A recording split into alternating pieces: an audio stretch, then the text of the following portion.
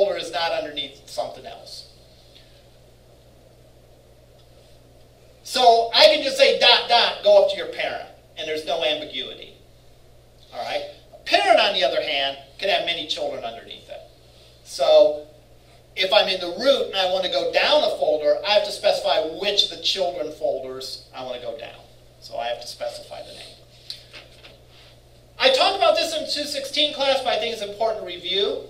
All right? Especially here because we're going to be a little more convoluted than we were in the 216 class. In the 216 class, typically, we just maybe had our files and an images folder, and then we just put images / whatever. Where here we're going to be going up in this particular example.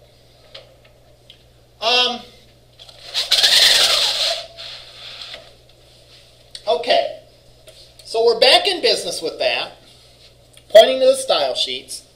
Now let's actually make each of these things work. Let me rephrase that. Not work, but take advantage of the fact that we're doing mobile detection. All right? One thing we know is if we end up here, we're on a mobile device. Or we're on a desktop browser and the person is faking that they're on a mobile device. So we don't have to do any tests. They're just going to get the mobile stuff. All right? So I can go and I can get rid of this.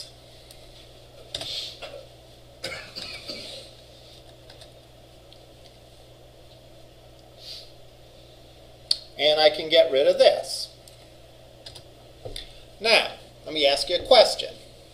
Should I get rid of that? You could argue, depending on the mobile device, if the screen is big enough, I might want it to look like the desktop version. In this example, we're going to take the more straightforward route and say mobile is mobile, desktop is desktop. So we're not going to send the desktop any content. I'm sorry, we're not going to send the mobile or the desktop any content that isn't set for them.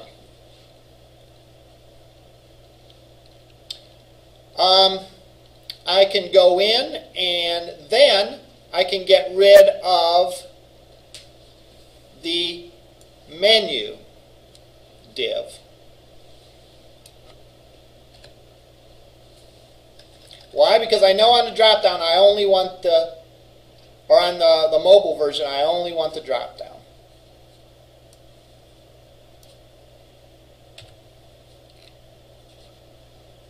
So I can save that and copy it over.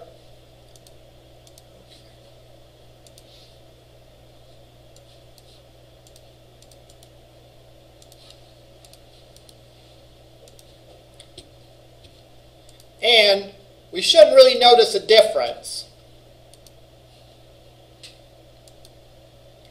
The only way we notice a difference is, can I do a view source here?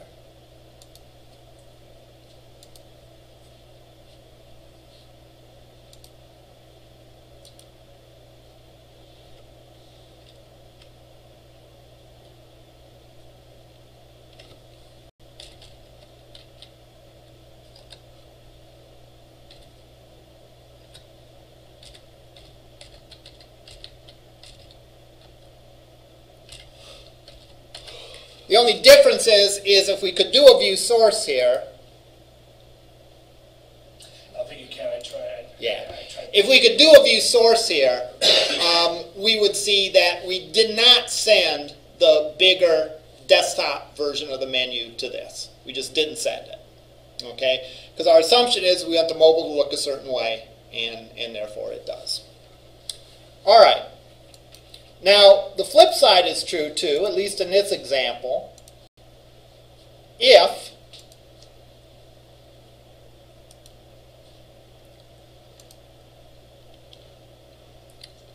they're on a desktop, I can get rid of the drop-down div.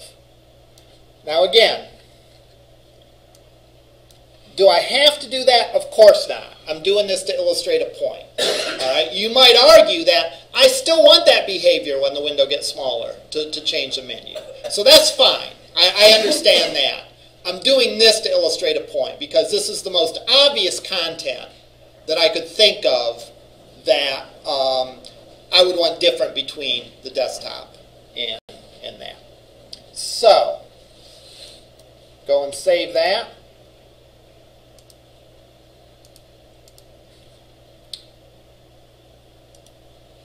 This time I can view the source.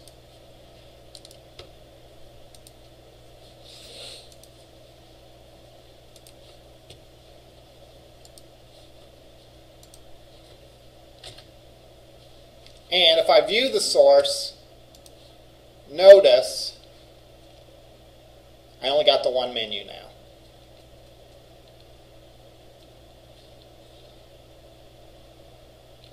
I don't have two menus. In fact, I can fake out this and view it through the browser, so I can do the view source and type in mobile / and there's that. If I do a view source through this browser, I see I only have the drop-down version of it. Now again, in a way it's unfortunate I took that functionality away because that functionality is pretty neat. All right? But I wanted to illustrate a point that document, or that the document's content can actually be different in the mobile for that. In fact, that's one of the big reasons why you would do a separate site, is if the content was going to be drastically different.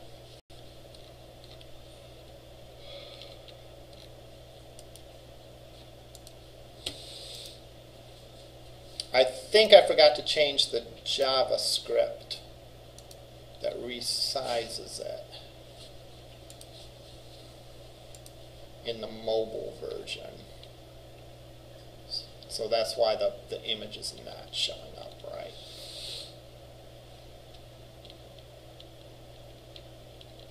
Yeah.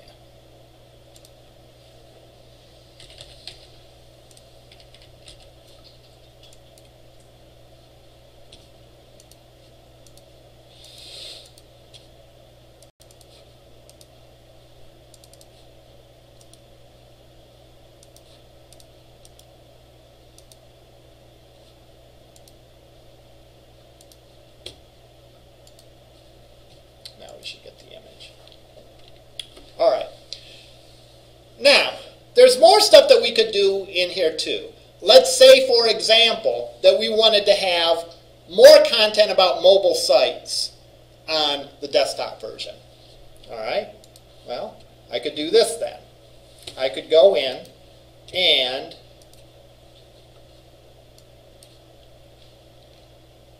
go in here and I could simply add a section.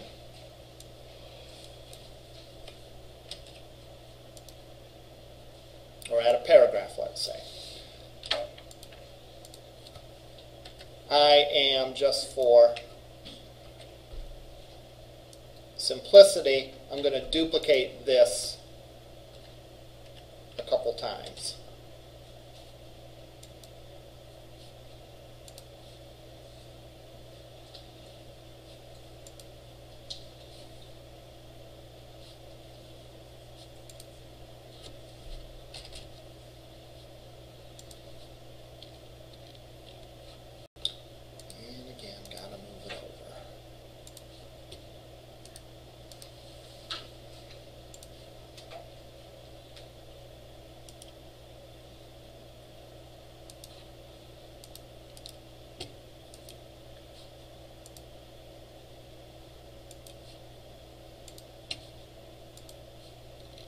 Now if we look, this is going to have more content than the mobile version.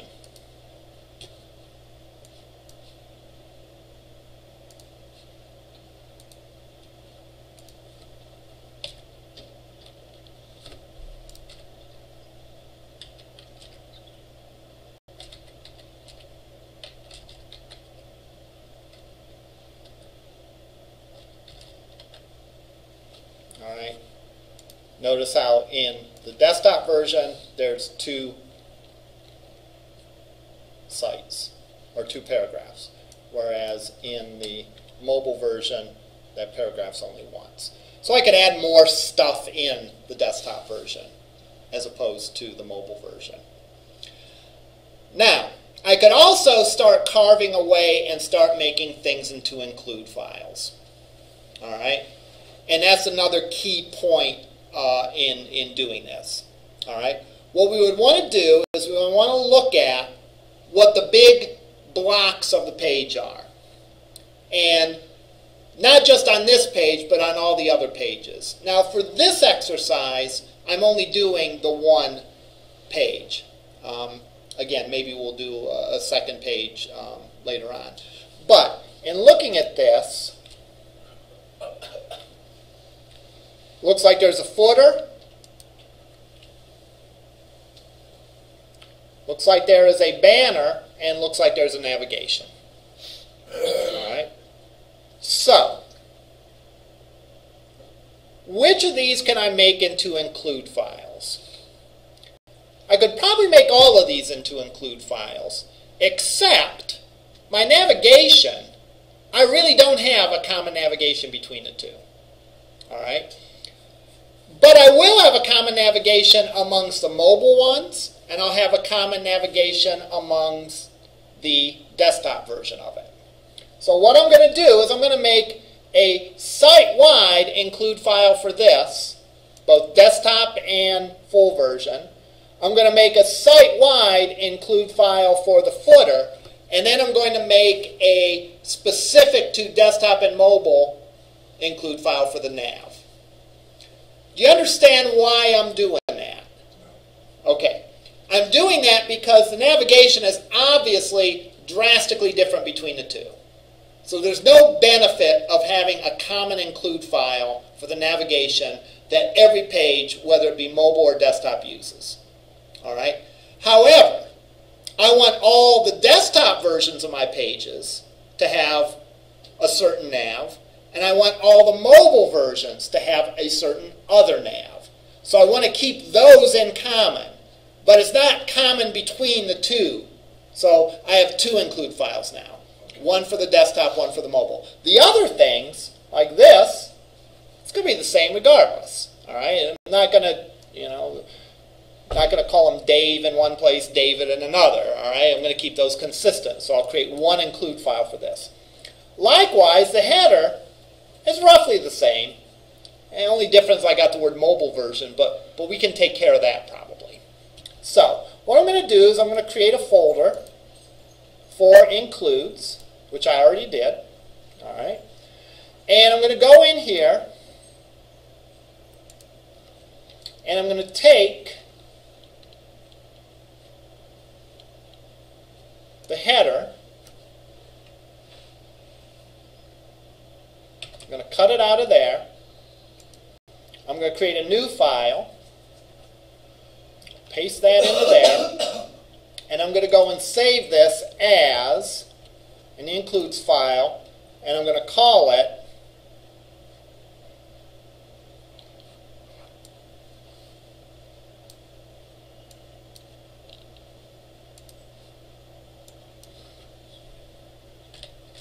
banner.inc.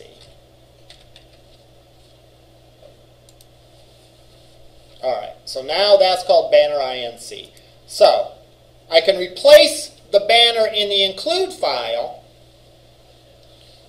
or in the desktop page, with the include file. PHP include includes, that's the name of the folder, / banner.inc.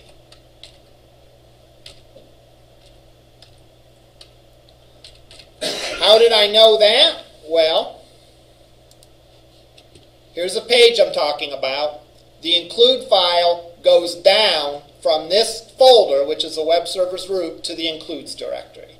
So I need to go and do that there. What's it going to be on the mobile version? What's the include file going to look like there? Is it still going to be includes banner.inc? No. Why not? Because I have a different starting point. My starting point is in mobile. So how do I get from mobile to that includes folder? I first have to go up to the root and then down to includes. So my syntax will be dot dot. That will take me from the mobile folder to the root folder, then slash includes banner.inc. So let's go and save this. And copy it all over.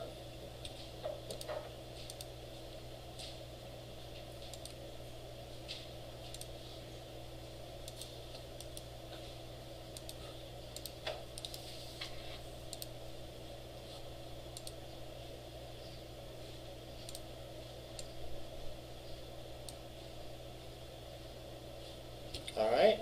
Now let's look what we have. This is still working, right?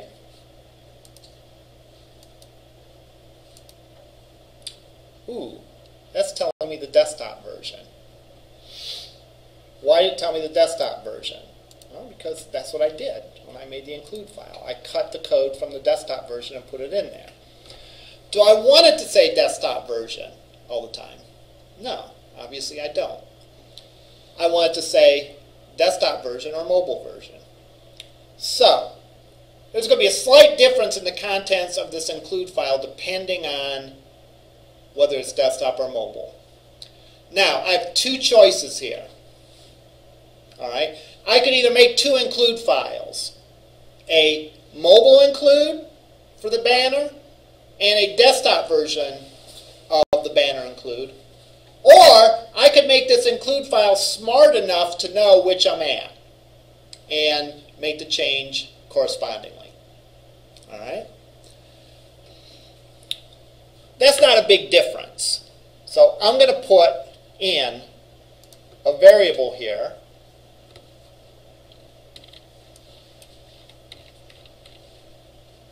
If I made it to this page, I'm in mobile land.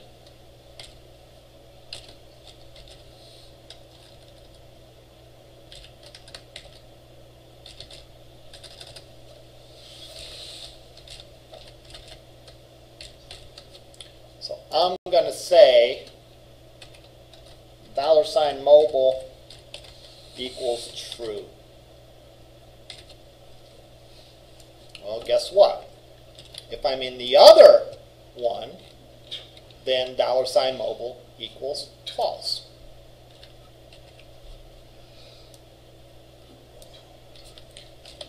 Since I declared that on the page, I can test that in the include file. Now that has to be PHP code though, right? Because there's no if statements or anything like that in HTML. All right? So, I'll go PHP if $mobile. I'm going to do this a little different than I've done it before. Just, I don't know, just to be contrary.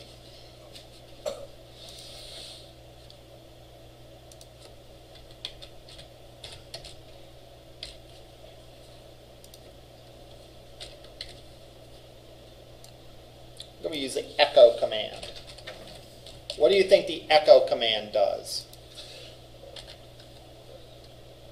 Just display. It displays, or or in other words, in our case, it sends to the browser. So why did I use the echo command here as, other than just to be difficult and do things a different way? Because, well, that explains it, right? Because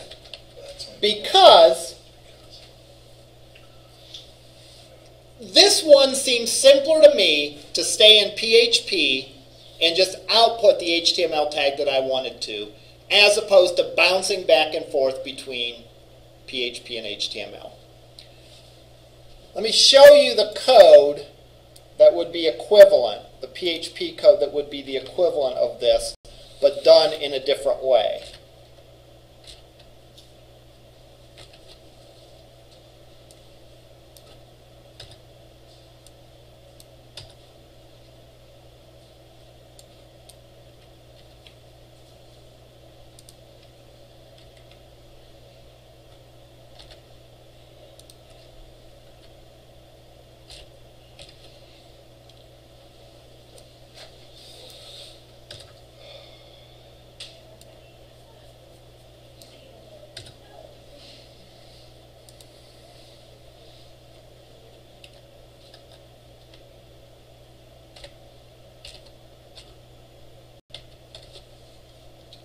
All right. What is the difference between this code? Well, in one case, I'm bouncing back and forth between HTML and PHP. And I simply, where I want to display HTML, I just pop out of PHP and put my HTML tag. That requires me to bounce in and out of HTML and PHP, to bounce between HTML and PHP. In this case, though, I am staying in PHP the whole time. All right? So I couldn't put my HTML tag here because an HTML tag isn't PHP code. So I have to write the PHP command that outputs the HTML tag. And that's simply echo, and then within quotes you have the name of the tag. Which is a better way to do it? It doesn't matter. Do which way makes sense to you, which way is cleaner for you.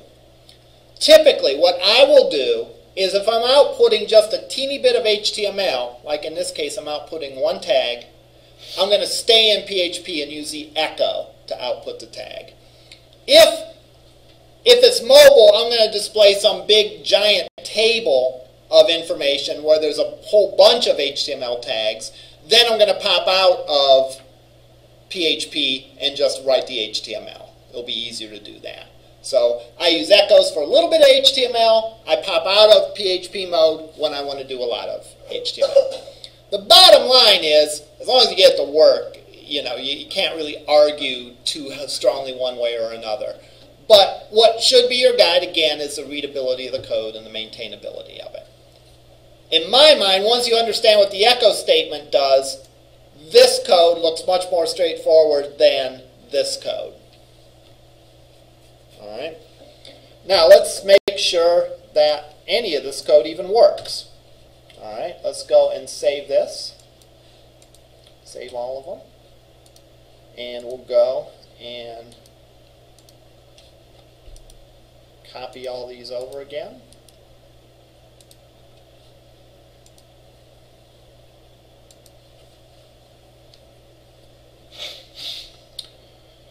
And we'll look at this. The desktop still says desktop. The mobile says mobile. So we're back to square one, or back to where we were. So we've seen two ways of getting new content on the page, right? Or getting different content. That is, different content between HTML and CSS. Or between, losing my train of thought, between the mobile version and the desktop version. One way is we can just put that content in the page. All right. Second way we can do it is we can put include files in and put if statements in the include file to conditionally put some statements in there. I would take that approach when the difference between the include files was, again, fairly small. As we have a case for the navigation, I would put each of those into their own include file. So I would do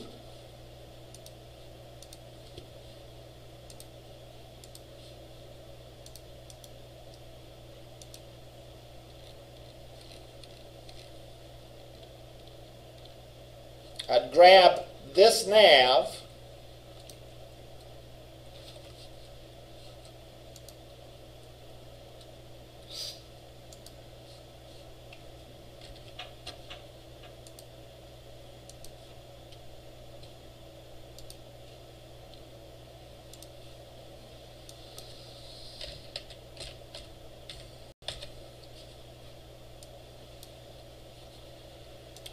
and have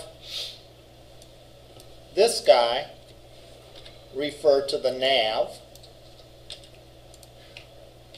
and then all of its clones would refer to the nav. In other words, all the other pages on this site I would make the corresponding change to. All right, and then for my mobile version, I'll go and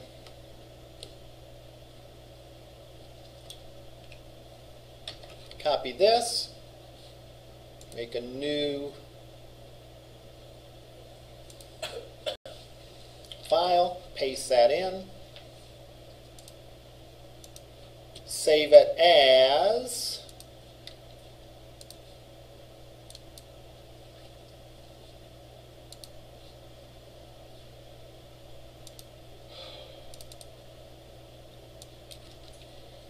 mobile nav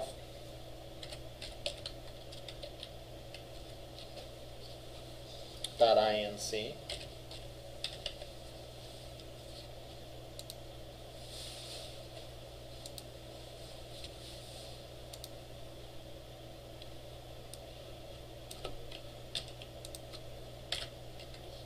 And then I point to that guy. And again, why did I put this in an include file? And specifically, why did I put this in two include files? I want to ensure consistency, but consistency so that all the desktop ones have the same nav and all the mobiles have the same nav, but they're different navs. And they're far enough different that I didn't think it would be worthwhile to just make one include file with a big if statement in it. So there wasn't a lot in common between these two navs. So I went and just created separate include files.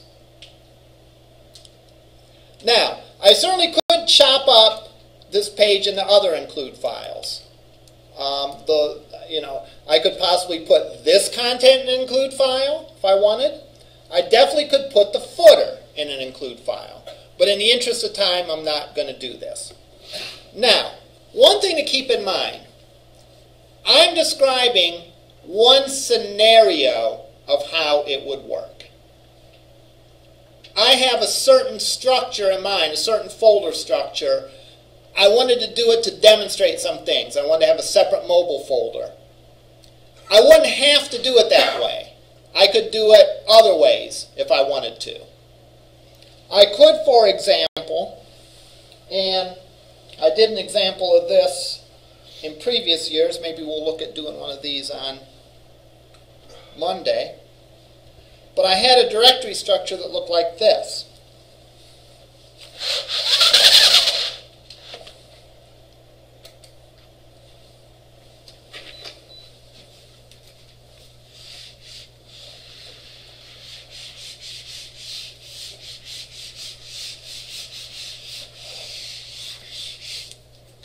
I had a root folder.